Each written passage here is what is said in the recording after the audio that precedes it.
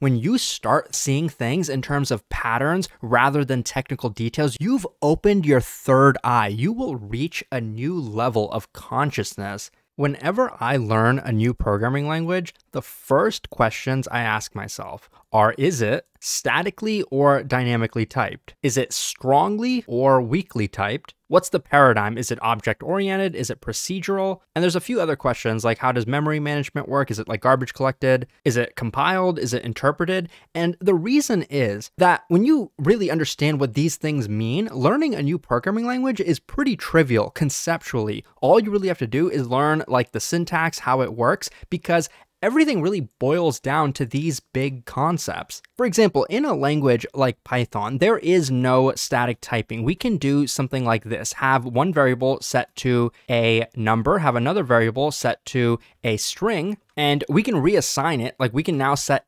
change the type, we can set it to a string. But assume I don't do that. What if I try to add these together, A and B? You shouldn't really try adding a number with a string, but if you don't know the types, we didn't know what these types were, we are technically allowed to run this code. But when you run it, you see we get an error because this is a strongly typed language. It doesn't have static types, but it does have strong typing. Now, God forbid you try to do the same thing in a language like JavaScript. No static types and weakly typed. So let's give it a try. 1 plus a string. And you run it and no runtime error. It works. So you'll have a bug when you're not aware of what the types are of certain variables in JavaScript, and there's no strong typing, so you don't even get a runtime error. The program works, it just doesn't work as expected, and that's painful to debug. That's why nowadays, nobody really does vanilla JavaScript. People will recommend you use a linter such as TypeScript. And a linter is basically made to inform you about certain errors that can occur at runtime, even though the program does technically work.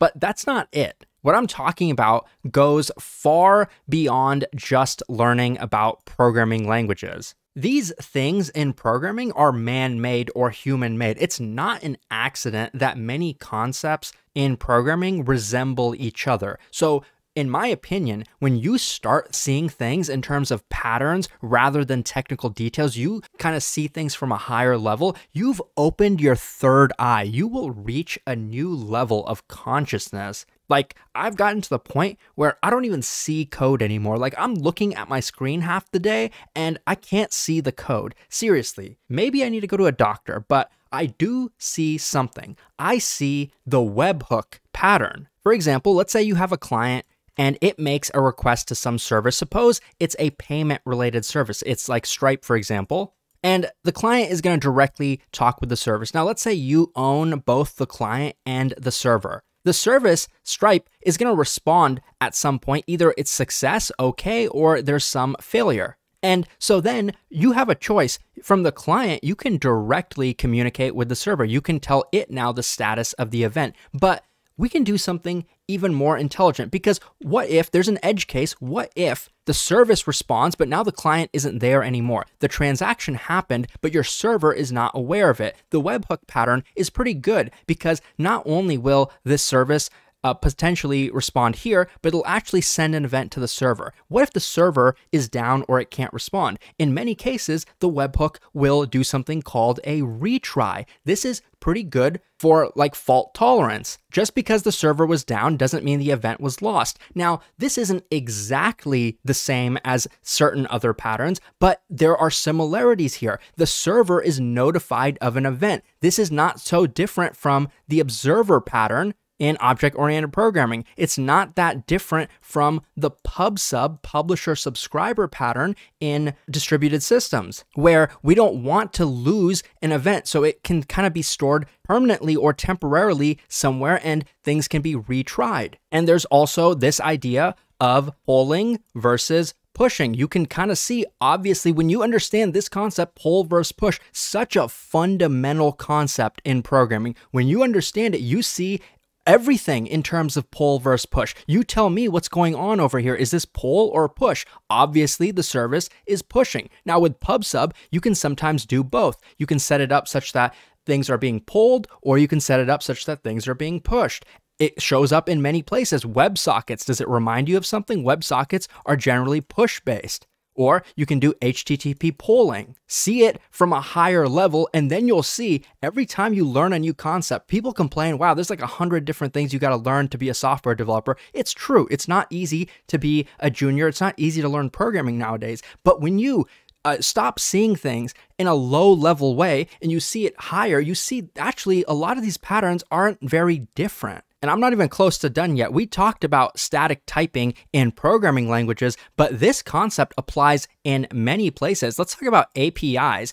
In general, APIs most commonly use JSON format. You tell me, is that statically typed? No, it's JavaScript. It's in the name.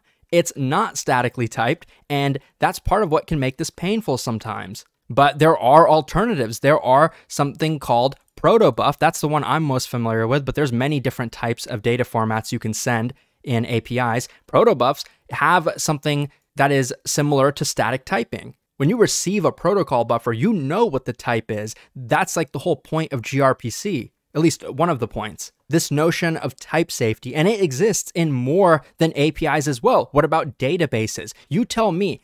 Look at SQL, a SQL relational database, MySQL, compare it to MongoDB. You tell me which one of these is statically typed and which one of them is similar to like JavaScript objects. This is JavaScript, this is statically typed because you have a schema. You define the type before you can actually insert data. Generally speaking, you can, I think, store JSON in relational databases if you want to. And honestly, I'm not even close to done. I could be here all day telling you about other things that are similar to each other. Like you could talk about asynchronous programming. Concepts, problems with asynchronous programming show up in many places, in databases, in just client-side applications. You might get a race condition, and so many problems are repeated. And there's a reason, because they follow the same pattern, the concept of certain events being executed out of order. And this is, in my opinion, a way to kind of improve from like being a junior to leveling up a little bit. It's not any different than LeetCode, actually. When you start out solving LeetCode, every problem is difficult. Every problem teaches you something new. But after a while, you look back, you zoom out, and you realize that many of the problems you solved were actually the exact same problem, just with different words, just with a slightly tweaked solution. But they boil down to the same patterns. That's why patterns are so important with LeetCode, with distributed systems, with programming languages, literally everything. Unfortunately, I have a poor memory. I will forget the syntax of a language 5 minutes after I just learned it. But patterns are pretty difficult to forget.